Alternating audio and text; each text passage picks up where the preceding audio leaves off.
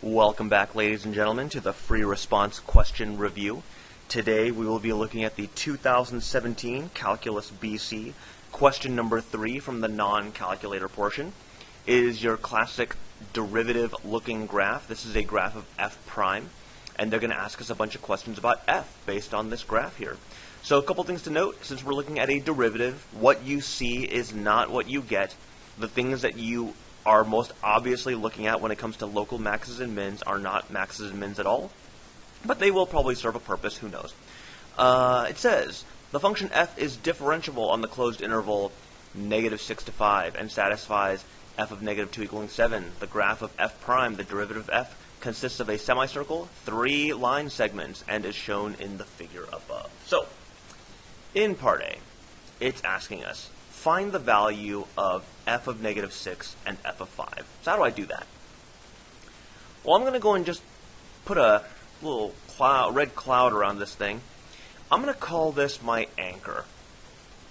Now, it's not really a mathematical term, but it's the thing that anchors down my definite integral. Because if I want to find f of -6, then what I'm going to do is I'm going to go and integrate from -6 to -2. Again, this -2 is the anchor portion. And I'm going to go and integrate the f prime of x, whoops, not t, of x dx. And what that's going to get me is it's going to get me f of -2 minus f of -6. And since I'm going to try to solve for f of -6, I will go and do some algebraic manipulation to figure out getting this stuff by itself. So, what does that equal?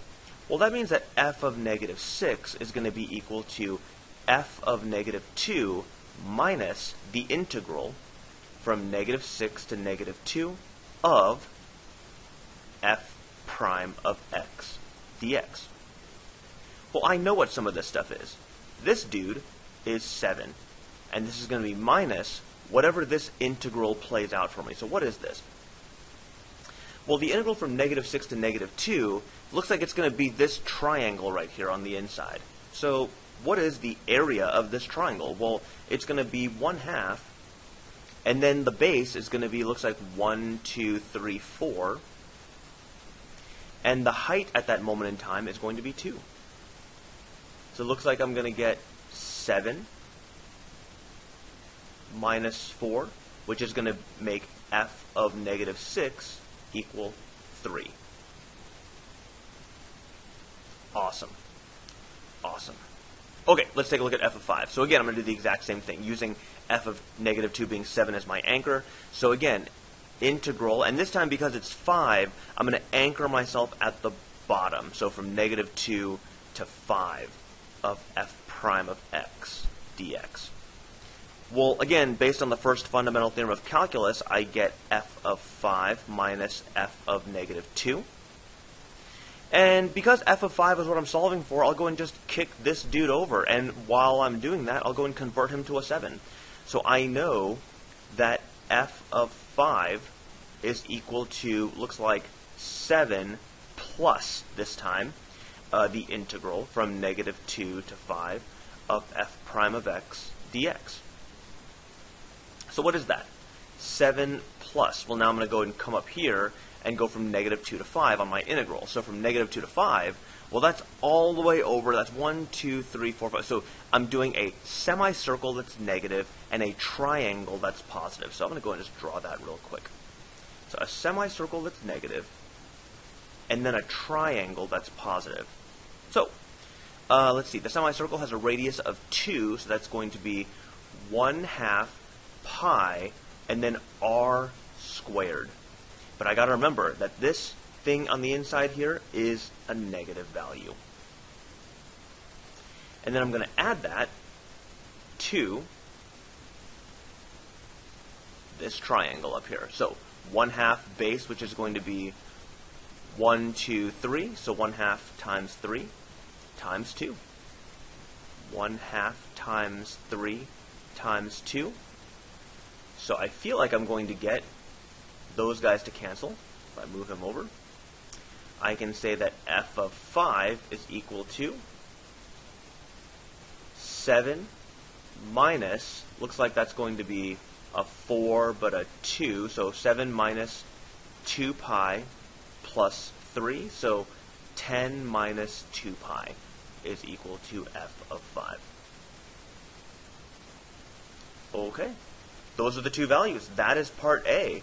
That took a lot of space. I'm going to clean that up a little bit, and we will see you in a few seconds.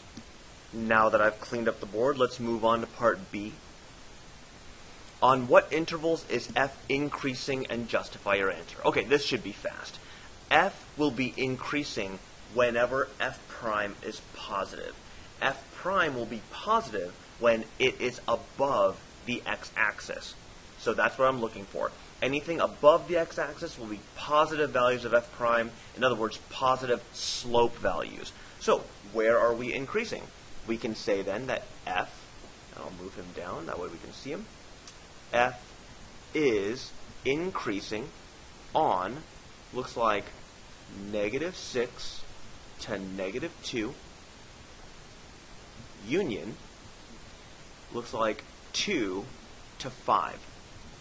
And the reason why is because f prime is above the x-axis, you can say f prime is positive. And that would be good enough for B. That's a pretty easy point right there. So, all right, let's go and move on to C, since we're already kind of here. It says, find the absolute minimum of f on the closed interval -6 to 5, and then justify your answer. Okay. Absolute min. We've been in this situation before. For part C, the way I tackle absolute mins and maxes, I always list my candidates first. So my candidates for an absolute min are going to be x equals -6, 5, and looks like -2 and +2. And I know that -2 is definitely not one of them. -2 is a local maximum, so we can say that to avoid all the work. But we already know that f of -2 is 7, so it might be easier just to put that down on the list, and then he'll be disqualified organically. So, after we've identified the absolute min to max candidates, let's go and find out what those values are of the function. Let's find out what f of -6 and f of 5 and f of -2 and all that stuff are. Good thing is, 3 out of these 4 answers we already have. Because f of -6 is equal to 3. We found that out in part A. F of 5 is 10 minus 2 pi. We found that out in part A as well. F of -2 is equal to 7. We figured that out before we even began the FRQ. It told me what f of -2 is. That is the anchor. So realistically with C, the only thing we have to figure out is what f of 2 is. So it's almost like we're back to A, except now we're finding out a different value. So that's going to be the integral from -2, again, I will use my anchor as the baseline, from -2 to 2 of f prime of x dx. Well, from here, actually, you know what? I'm sorry. I'm going to back that up a little bit. I'm going to get rid of him. I'm going to say the integral here is going to give me f of 2 minus f of -2. Almost ended up with a misuse of equality or a linkage error. My apologies. This due to 7, we know that, so f of 2 is equal to 7 plus the integral from -2 to 2 of f prime of x dx. We just have to find out what that is. Well, from -2 to 2, that's just this half circle here. So it's going to be 7 minus, well, the integral here is going to be 1/2 pi r, so in this case 2 squared. So again, I feel like we've been here before, so that's going to be 7 minus, looks like 2 pi. And so now we just compare all of our answers. So which one's bigger? Which one is the smallest? Is it 3? Is it 10 minus 2 pi? Is it 7? Or is it 7 minus 2 pi? It's this guy. Because 2 pi is about 6 something or other. So 7 minus that is going to be less than 1. So all you have to say now is you have to say f has an absolute min of 7 minus 2, I'll just call pi pi because I don't have the pi function in my keyboard here, 7 minus 2 pi when x equals 2.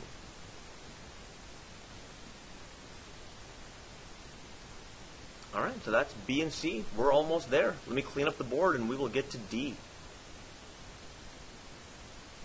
Part D says, for each of f double prime of negative 5 and f double prime of 3, find the value or explain why it does not exist. Okay, well, f double prime of negative 5, that means now I'm looking at the slope of this graph. And so where negative 5 is, it's going to be like right here. I'll change colors for that. It's going to be right here. So I got to find the slope right there. Well, luckily this thing's linear, so I can say then that f double prime of negative 5 is equal to, I can use y2 minus y1 over x2 minus x1, or I can use a slope triangle. It looks like I'm going down 2 to the right by 4. So down 2 to the right by 4 is going to be negative 1/2. So not that bad. Not that bad. And then here, f double prime of 3, I guess I'll just finish the problem in purple. Explain why it doesn't exist. Well, f double prime of 3, well, that's going to be right here. Well, what is the slope right here? Well, it's undefined, right? That's a corner right there. Now, here's where you can't justify this. You can't just say, does not exist because there's a corner there. Okay? You're going to want to use limits to show that this thing doesn't exist. So how do we do that?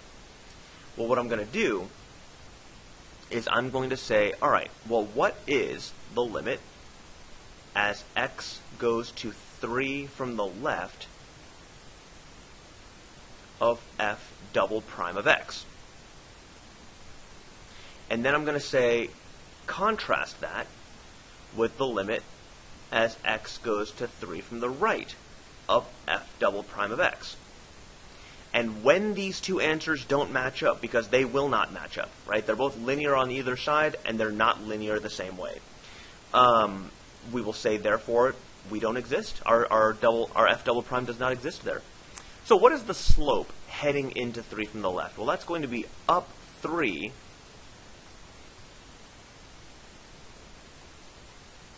That's going to be up 2 and to the right by 1. So that's going to be 2 right there. And then, as you approach 3 from the left, your slope value is going to be down 1, 2 to the right by 1, 2. So negative 2 over 2, which is negative 1. So that would be enough justification right there. You could say the limit as x goes to 3 of f double prime of x does not exist. Therefore, f double prime of negative 3 does not exist. Okay, I think that is going to be enough to wrap it up for this particular FRQ. As always, please leave comments or questions in the comments area, and we will see you in the next video.